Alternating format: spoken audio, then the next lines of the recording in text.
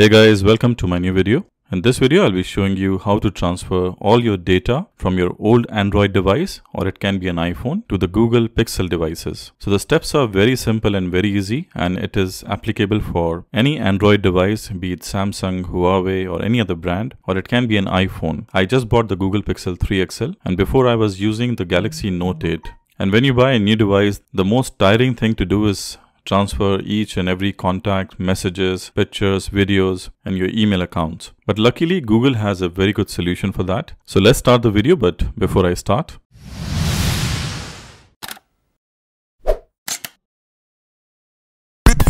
so when you boot up your Google Pixel, it will give you this screen. So all we need to do to complete the transfer is just follow the steps given in the boot up process of Google Pixel. So the first thing what you need to do is transfer your SIM card. So for example, suppose you have an iPhone, you need to first disable the iMessages. But if you have an Android device, then you don't have to worry about that.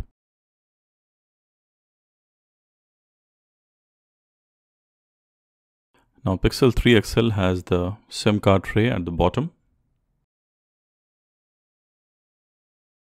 So now I have changed my main SIM in the Google Pixel. Now I have to just follow the steps. So click on Start. It's always good to connect to a Wi-Fi network when you're doing this process. So either you can use your mobile data or you can use Wi-Fi. I will choose Wi-Fi.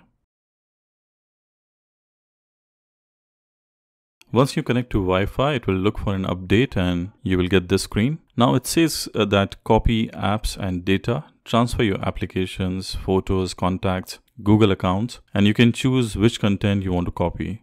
So click on Next. Now it says use your old phone. So if you have an iPhone on Android, you need to turn it on and keep it unlocked. So as you can see, my Note 8 is unlocked. Click on Next. Now it's asking for find your old phone's cable. So use a cable that fits your old phone. This is usually the cable used for charging. So the cable which came with my Note 8, I will try to plug in with that. And for every Google Pixel device, you get this USB connector. We will connect both these devices with this USB connector. And this is the cable came with my Note 8.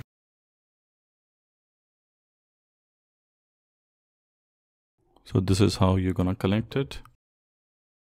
Now you can see that from the USB connector it's trying to connect. Now it's asking me to put my screen lock for the Note 8. I click on Next and I unlock my Note 8 now. So again, it's asking the permission for copying data to my new phone. So it's saying that your data, including your Google account and applications, will be transferred to your new phone. Click on Copy.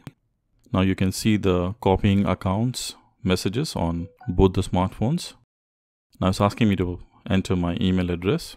So you can see the transfer process has begun. So now I get this option, what all I can transfer. So for example, if you have your Android device, which is maybe 128 GB or 256 GB, and your Google Pixel, like for example, this one is 64 GB. So to transfer all the data will not be possible. But luckily I have my Note 8, which is 64 GB, and Google Pixel 3 XL is also 64 GB. So it's easy to transfer all the data. But again, I have the options to choose. So certainly I would like to have all my applications because I don't want to reinstall them and I might forget some of them. Call history, yes. I want all my contacts to be transferred. Device settings, music, photos and video. So you can skip the photos and videos. Suppose your older device has more photos and videos, for example, 128 GB or 90 GB or something like that, because this device storage is 64 GB. So, but again, for me, you can see the photos and videos are 31 GB. So I'll keep it. SMS and messages, and this will sync automatically your Google Calendar, photos, contacts, and Gmail because they are part of the Gmail account. So I click on Copy.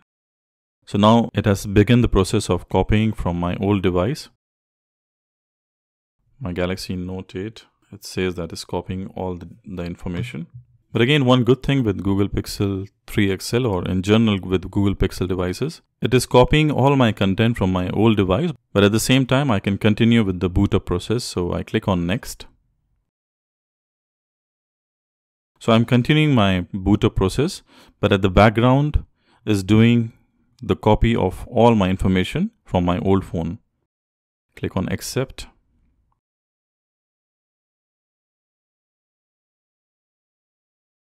So as you can see, I have almost finished setting up my device, and in the background my data is getting copied.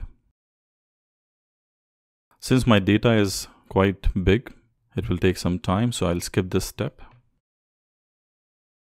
So it took around 15 to 20 minutes to copy everything. As you can see, finally everything has been copied from my old device to the new device. So I can close the old one.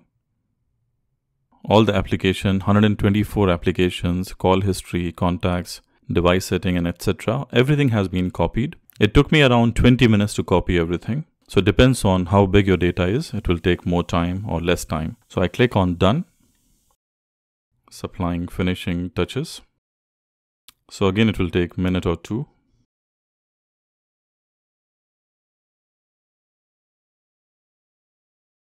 So finally, the whole setup has been done. I can remove my USB connector. But to be very honest, it took a lot of time, say around 25 minutes to complete the whole setup of transferring the data from my old phone to the new phone. Now Pixel is asking me to choose one of the launcher. I will choose the default launcher always. So this is the home screen, and you can see in the background it is still completing the setup.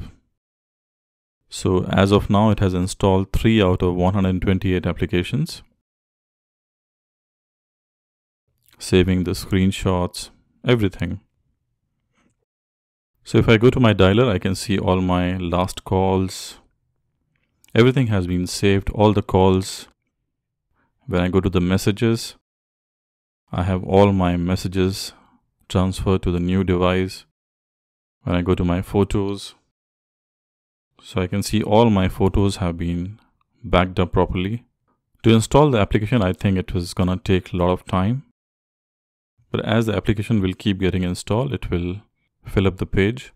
So this is how you can transfer all your data from your old device, which can be an iPhone or an Android phone, to your new Google Pixel device. I would say it takes some time to install everything, but again, you don't have any headache of installing each and every applications personally. So it might take some time. You can leave your device on charging, as it might take a lot of battery while installing the application. And once everything is done, you have like copy paste your old device, so you don't have to worry about anything. All your messages, emails, contacts, everything has been nicely saved. I think Google gives you a very good tool in the boot up process, and I think every Android device should have it. Samsung has their own application, SideSync, same way Huawei has their own. So this was a small tutorial. If you change your device, if you buy a new Google Pixel, you can easily transfer everything from your old device to the Pixel device. I'll be making more videos on Pixel because soon Pixel will be getting the Android Q update. So definitely more videos coming soon on Google Pixel.